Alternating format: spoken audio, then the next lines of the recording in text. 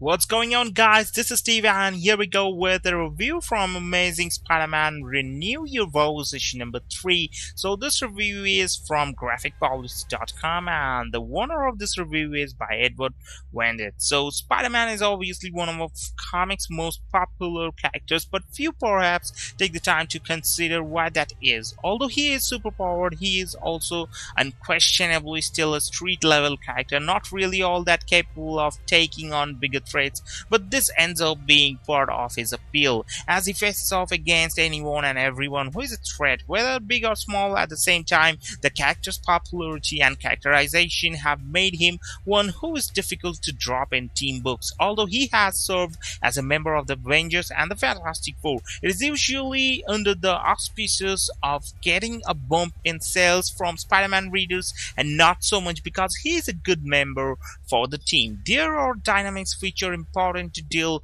with in the mainstream universe, is also one which can be easily thrown away in the new Secret Wars world, and specifically with Renew Your Vows. So this series has previously established Spider-Man as one of the few remaining heroes in a reality where they have been wiped out by those in charge of the government. This same group controls the Sinister Six, a group that is now funded and willing to eliminate the supposed threats to the establishment. The series has previously established the Parkers as guarding their identities safely due to the need to protect their superpowered daughter, but with her discovery near they are also forced out of hiding. And as the midway point for the series, it seems as though the plot is going to get a lot more interesting. The series succeeds because of its back-to-basic approach, as does this issue, although the degree of Parker's use of violence is made out of character.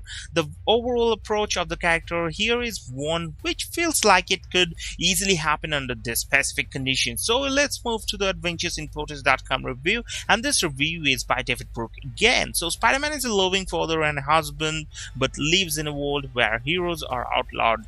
They are actually tagged and controlled, and if they are powerful enough, they are killed. The powers go to a villain named Regent, and Spidey has been laying low over since the Avengers were taken out. Problem is, Regent is getting closer to finding Spidey, and this issue shows us what it takes for Spider-Man to get back in the villain fighting business. So yeah, the strongest element of this story has been the relationship between Peter Parker and his family. Writer Dan Slott effectively sets up a story where Peter does the right thing by not fighting. But there comes a day when your children grow up and look at you differently.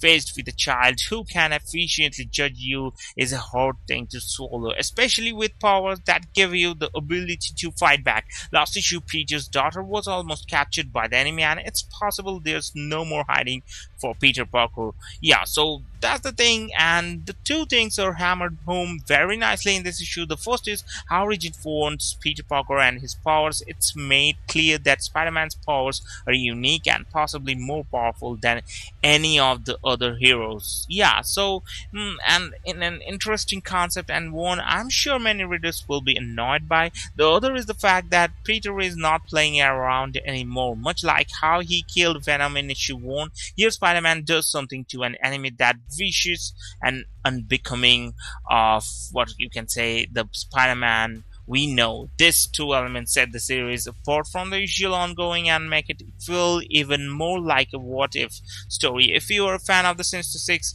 you will enjoy this issue too. So that's it. Hope you guys have enjoyed it. Don't forget to leave a like and subscribe for more amazing shows. Have a great day. Adios.